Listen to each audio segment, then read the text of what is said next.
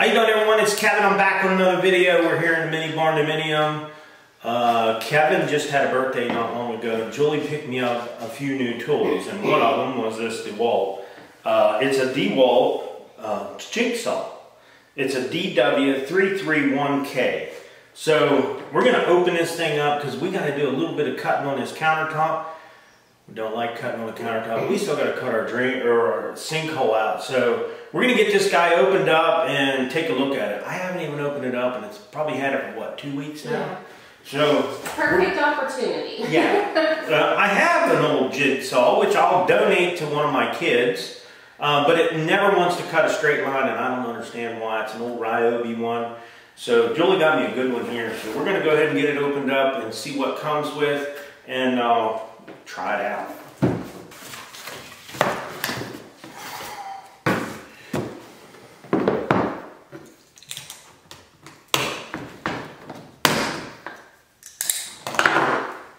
You know what's worse than a sharp carpenter knife? A dull one. You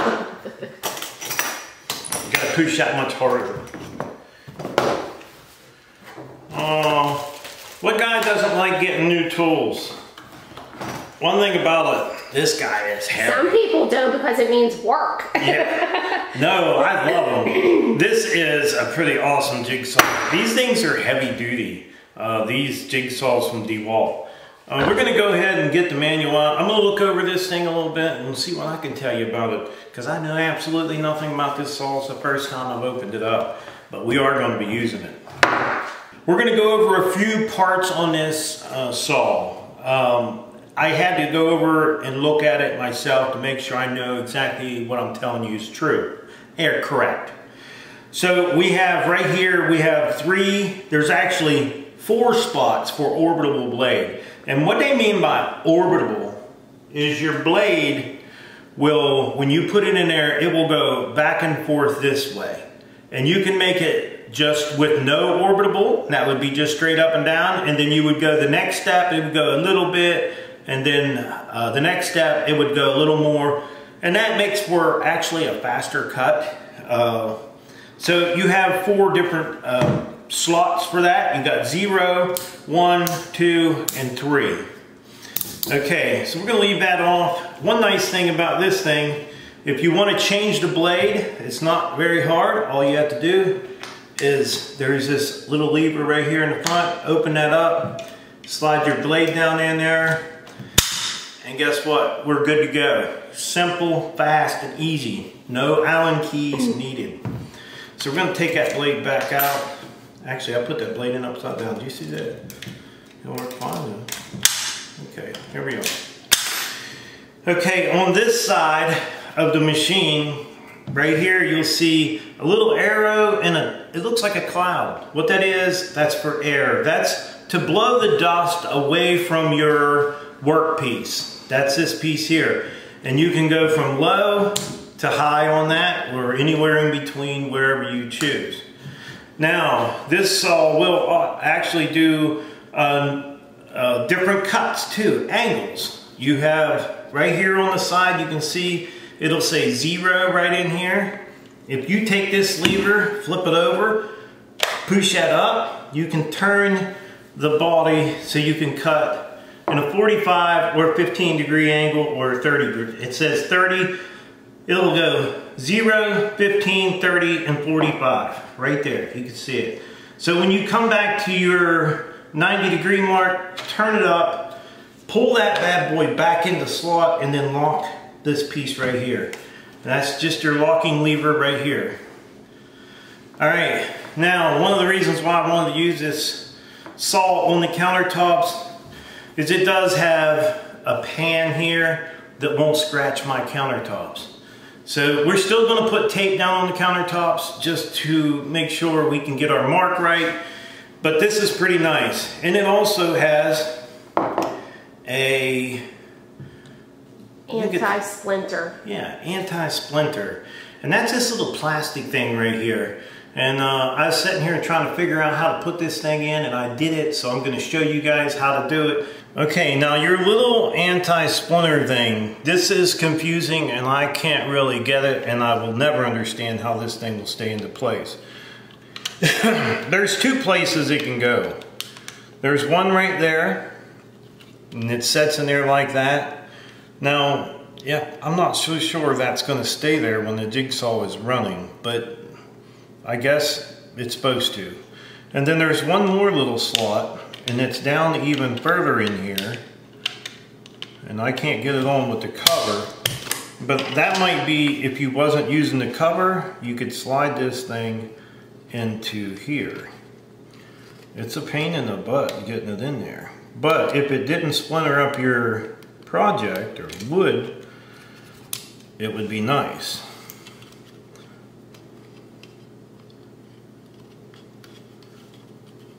So then it would set like that. But like I said, I can't see how that's going to work. But we're going to give it a try when we do our sink hole. We got to cut the hole in the sink and the countertop for the sink. And then we'll use this cover. We'll have to mount it on this. But there's two places it'll go, one right there and one in the cover. So if you didn't want to scratch your counter up, we put this one on, this piece here, and then we would mount it in this piece up here. Like I said, it's a little bit hard getting it in there, but that's how we would mount it for the cover. So there's two ways you can put the anti-splinter piece on. That's probably something I'm going to lose, but one thing is nice, it came with a case. In the case, as long as you keep everything in your case, it seems to be there when you need it. Now mind you, they don't give you no saw blades with this tool when you buy it, so you might want to pick up some saw blades while you're out. That way you have some blades to use your saw. So we're going to give this thing a try. We're going to cut the corner of the cabinet, or the corner of the countertop, and we're going to give it a try, and we're going to see how it does. This will be the first time using the new saw. Alright, when I ordered these countertops, they were supposed to be right. Well, we need about 1/4 of an inch off of this guy right here. And we're going to give it a try. Hopefully everything's going to work out. Cross fingers. Yeah. We do have variable speed on this thing too. The trigger right here. You can turn that for variable speed, for faster or slower. We're just going to take our time and we'll put it on one. And we put the tape on just for extra protection. Hopefully the tape will help that from coming up. Now I don't want to go all the way down to that line, but I'm going to take as much as I can off, and then we'll get the sander and we'll finish it with the sander.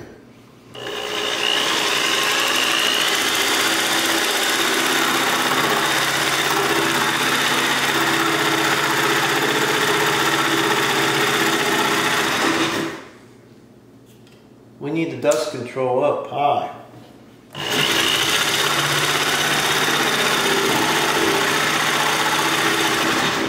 We're going to turn our speed up now.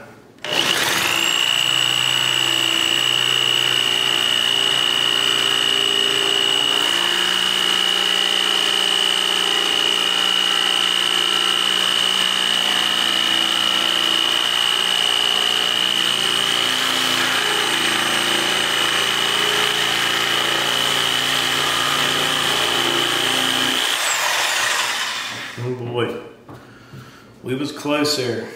Well, I'll have Boy, some more. smooth, real smooth. What's nice is the variable speed. I can actually control that as I'm cutting.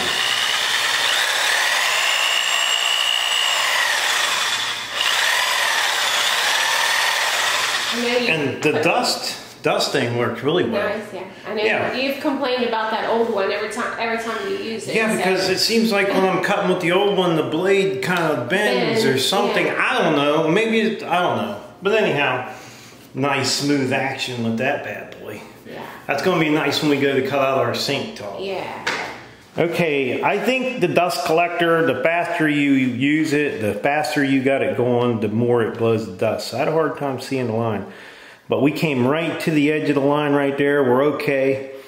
And I'll take a sandpaper and finish this. I'll just use a sander and we'll sand this off. One nice thing is it didn't splinter.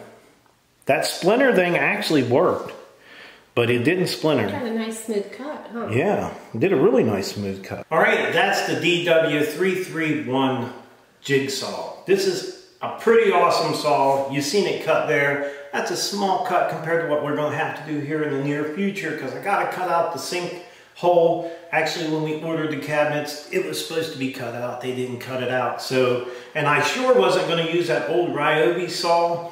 That thing doesn't cut straight. Trust me, I have been yelling about that for years.